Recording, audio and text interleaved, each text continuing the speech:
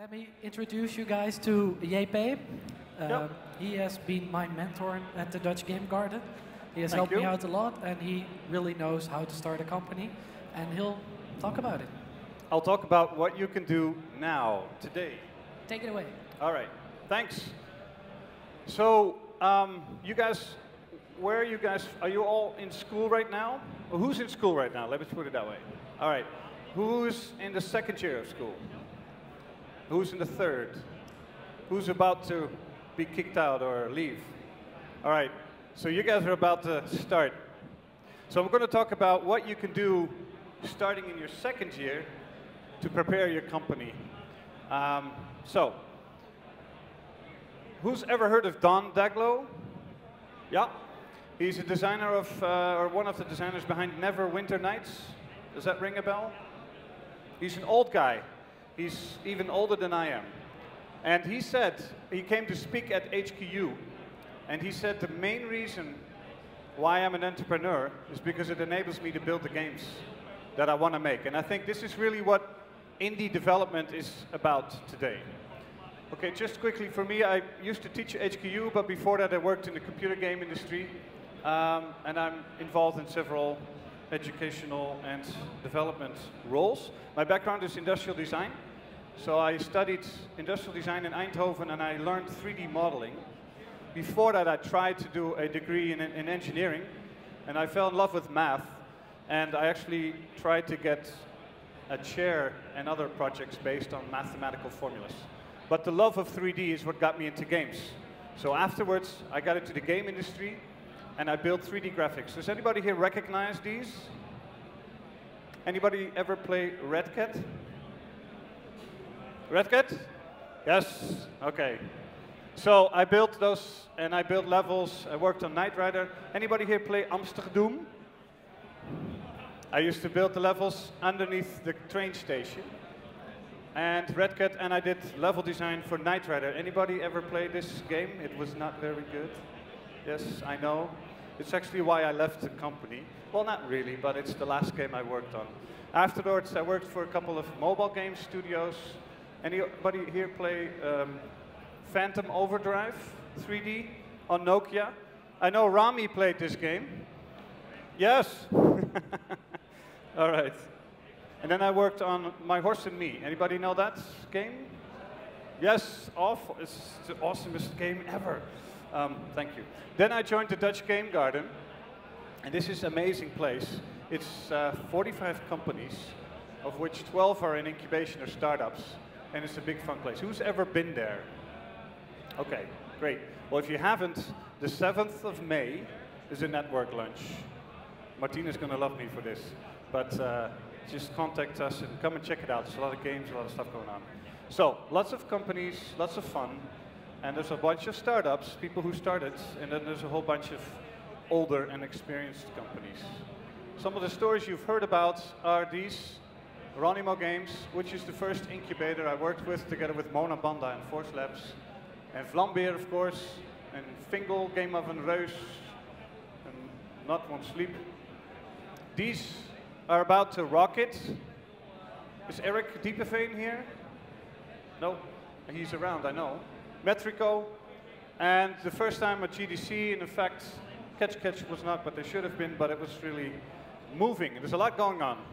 Now, I've been working with these guys. They look like you. They're not much older than you. In fact, Ronimo started working already as a company while they're in school. And today I want to talk to you about what some of these companies did while they were still students to get themselves ready. So, these guys, of course, known from the Blob, by the way, which was their student product, and which with the money that they sold it to a big publisher, and the money they got, they used to fund their studio. Awesomnauts doesn't need a whole lot of explanation. I think most of you know. Did anybody here play Awesomnauts? Yeah? Frequently? Yeah? Awesome. Awesome. Game Oven, Adrian, these guys from Fingal, this was their 4th year graduation project. Fingal was built while they were still in school. In fact, they met while at school. And then Abbey Games, of course, Bas, where are you? There. Look how young they look. This is them. And their game was actually funded by the IBG in Groningen. So just so you know, right? In beheergroep, Stufie, pretty much. Anyway, let's keep that a secret. Great success, lots of fun. Of course, these two guys, I would say they're the Justin Biebers of the of the game industry, but I'm not sure if Rami can hear that. Of course, they don't need much introduction. A lot of fun. But what did these guys do while they were in school? Well, I've looked at this for a while. We've incubated 20 companies.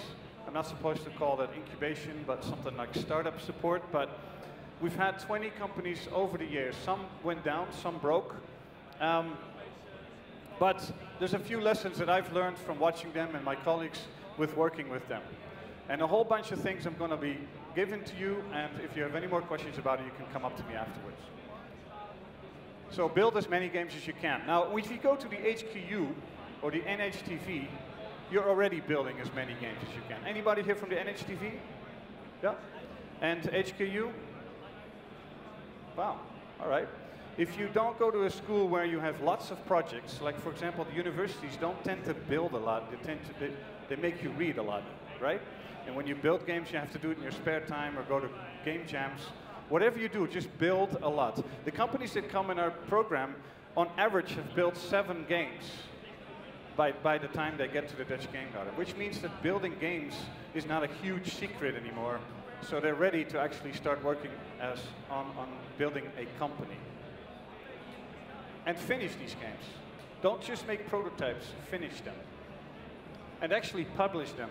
If you can, just get a developer account for iOS or Android or even an online browser-based platform and get your game out. Just try it, just for once. If you graduate and you've done one of those actually on a platform, it'll teach you a lot and it will get you ready for a lot more things that you don't want to have to learn while you get out of school. You can learn them now. Metrics.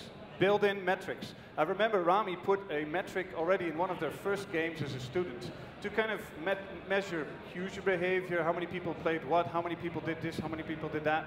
Build it in. And what I mean by metrics is that you know what people are doing, what your players are doing, how many times they punch left or right, how many times they get stuck, how many stop after 3 minutes, how many keep going. This is stuff you can start building into your game now because it will help you build your business. Make the best game possible. Duh. It's important. Something about game feel. Anybody see the talk by Jan Willem? How many people have seen this?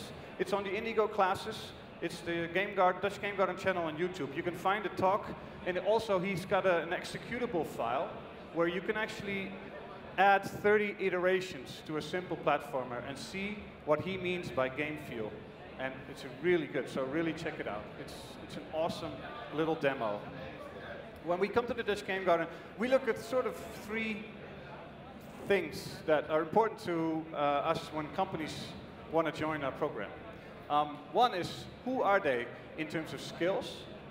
Second is, who are they in terms of personality? This is a personality model. There's many of them, but this is the one we use. It's called DISC, D-I-S-C. It's about dominant, inspirational, conscientious, and stable. It's a personality type. Doesn't mean you're a number. It just means that there's something you can say about who you are. And 3 is attitude. When we talk about the skills, I break it up in 4 major parts. This is no secret to you. Programming would be tech. Arts is graphics, but also storytelling and music. Game design should be in the middle. Business administration is the big thing that you will have to learn as an entrepreneur. Generally, I get these kinds of startups. In fact, 80% of the companies that come to our program, they kind of fit like this. At the HQU, this is kind of roughly what people are capable of doing in skills. If there's anybody who's really good in programming, which happens, and also at the HQU, they didn't learn it at the HQU. They already knew how to do it. So generally, this is roughly what I get. Tech school, art, bus. You guys were roughly in this area, right, when you came? I mean, some of you knew graphics, but startups from the University of Utrecht, Informatica, this generally looks like this. All right, business school startup, not a good idea, because they don't know how to build anything. All right, so this is ideal, but it never happens. But you can make it happen. So this is interesting, because you need to think about who am I going to build my team with based on skills, and which skills are we missing to operate right when we start. And it's helpful to look around, not just for people who you happen to know, but maybe consciously look for somebody. Now, there's a big thing about business people. Generally, when you have a creation school, a school of a school of the arts, or a programming program, you generally don't know these business people are around. They generally don't go to this kind of a school, unless you want to become that business person yourself. That's fine too, but just make sure it's a conscious decision. So check this skill. This is kind of my career. I kind of got into through the arts, design, and I moved out, and now I'm sort of on the outside, meaning I'm not in a production team anymore. I just work with startups. Attitude. What's really important is also attitude. There's a lot of people with great skills and with great personalities and talent, but what? They need to be passionate. They need to be team before ego. There's a lot of people who have ego before team, and it becomes a problem. In fact, of the 20 startups that I've worked with, and we have for the last 6 years, 14 of those 20, they changed the founders group because they didn't get along, there was egos, there was all sorts of stuff. 14 out of 20. You can do better than that, so think about that. Also think about attitude and about personality. Now the personality thing I didn't get into very deeply, but it has to do with, do you have a balance in different types of persons? Or are you all the same? Are you all sort of quiet and friendly? That's fine. There's nothing wrong with that. But it may be hard for you to step outside and sell your game. On the other hand, if it's 4 really dominant people, then you might always be fighting. So you have to think about that stuff. And if you want to know more about it, read up on the DISC. DISC, it's 4 personality types. It's a really interesting model. But attitude as well. Is it egotistic? Is it all egos, or is it just people who are really passionate about games? A little bit of ego is not wrong, but as long as that is not the leading character trait of your group. You need to be finishers. You need to be able to finish something.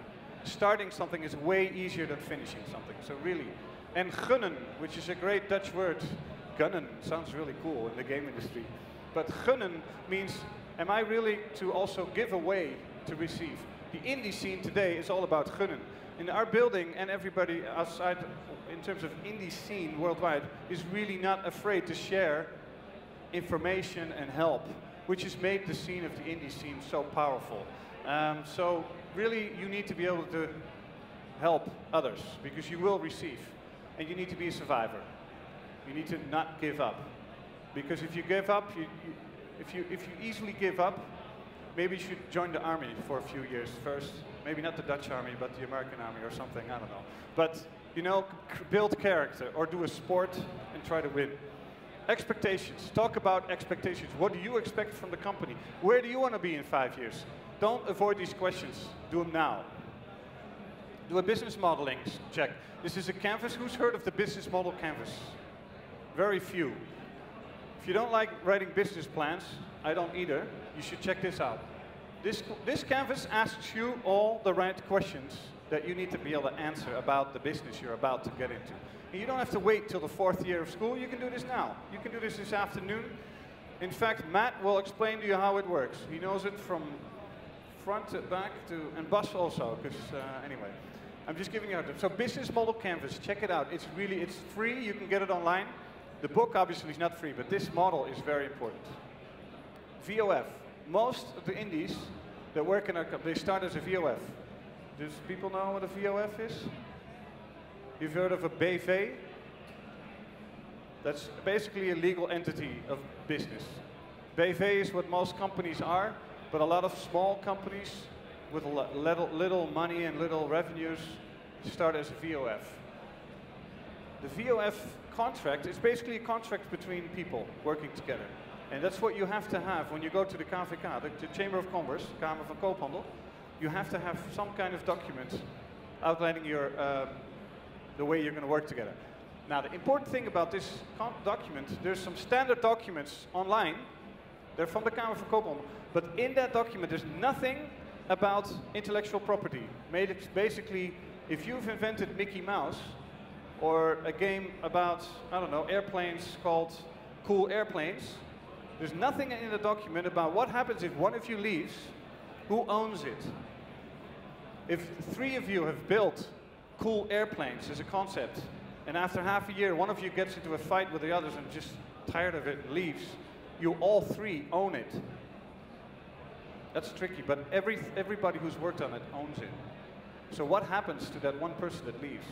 Now, in order to tackle that, because we've seen this go wrong 6 years long, we've added an addendum, and if you want to know about that, it's just a little extra addendum, and it will help. It's something you need to talk through with your team. And it basically already arranges what happens if one of you leaves. Because you know what? You don't always have to leave because you're having a fight. You can also leave because you decided, having my own company is not really what I want to move on. There's lots of companies that change DNA who don't leave in a fight, but it's good to actually talk about what happens to the IP. If the 2 that want to keep going, if they don't really own the cool airplane IP, you're going to be in their way. So think about that. So if you want to know about this addendum, you can email us or you ask at the booth, and we'll help you see it and read it.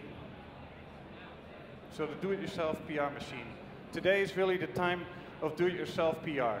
There's lots of small companies today that are really able to reach the market. The biggest problem today is not building cool games. The biggest problem is being discovered worldwide. That's the biggest problem. Publishers used to do that for you, and some of them did that very well, and some of them really sucked at it. Today is really the time to do it yourself, especially if you have more time than money. If you have more money than time, then you have to maybe hire publishers or do other things. But if you have a lot of time, more than money, then this is the time to do it. So how do you do this? Just a few things that I've seen companies like Ronimo or Flambeer or everybody seem to do. Choose a platform, and first of all, this is assuming you have a good game. Choose a platform. Screenshots, movie clips, viral movies. Did you guys ever see the viral movies for Fingal? No? Does anybody know what Fingal is, actually? All right. There's great viral movies about boy meets girl because of Fingal, blah, blah, blah. They were made during the last year of school. They went viral on Facebook everywhere, and they actually helped sell the game. Did you realize that Game Oven, the game Fingal, sold for many months in the top 10 iPad games in the US as well. So it's really helped. It's because of these movies. So if your game needs a movie or a trailer, which most of them do, it's really helpful. Websites, important. Have it up and running. You can do this while you're in school, no problem. You don't have to wait. Facebook page. And start listing your favorite journalists and all the sites that write about games. Games that you like and games that are going to be like the games you like and going to build. Make a list, start now, and start building up a relationship. I think one of the powers in the companies in our building is that they really have relationships with press, good relationships. And one article by a good journalist about your game may reach 200,000 people. If you had to pay for that kind of coverage, it would be really expensive.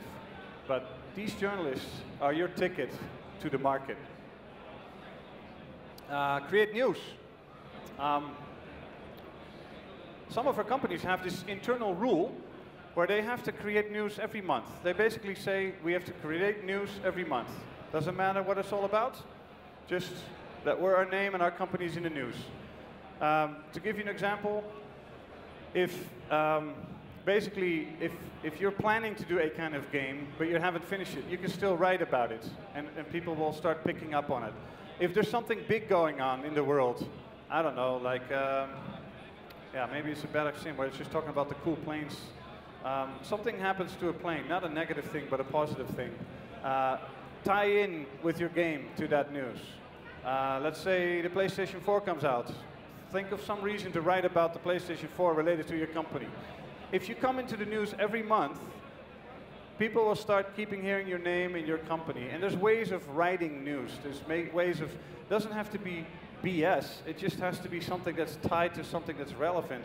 And make sure it is relevant information. But there's always something that is relevant about your company and about your game. Press kit. Anybody hear about Press Kit?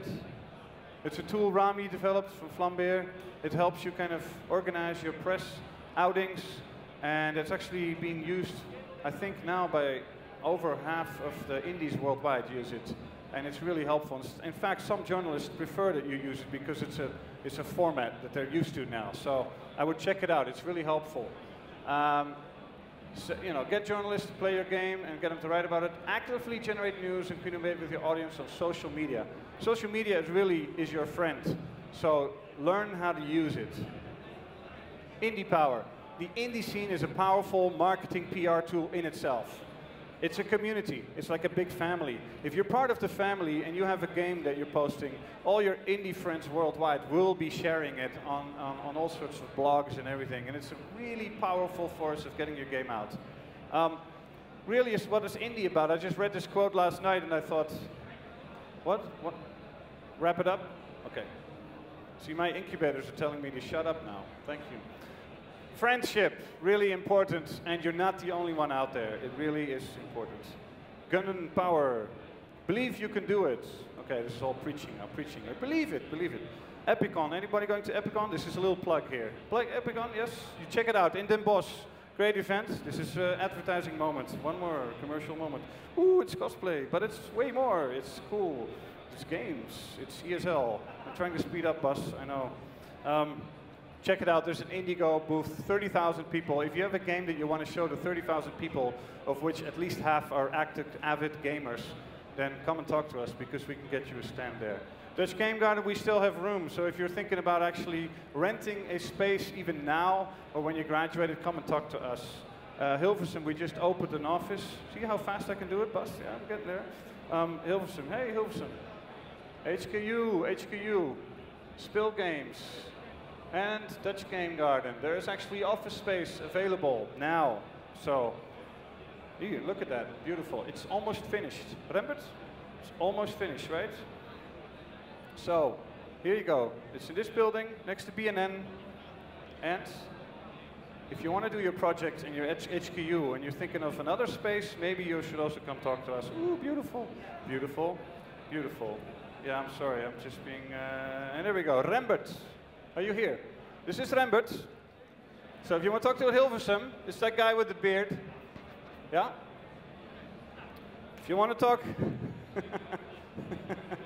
Matt? If you want to talk about startups, that's Matt. Come on, Matt. He's amazing. He's lovely. He's from America. He really knows, see? And he can help you with all your questions and more. And he speaks fluently Dutch after a year and a half. Awesome. Then, Romar. We have a program this summer where you can do a week of game building together, and you can almost play company. So we're going to put students together from different schools, including business schools. So come and check it out. Are the dates known yet? Not yet, but it's going to be July, August. Check out for that time. And then, believe you can do it. Today is the best time to start your own company. Thank you.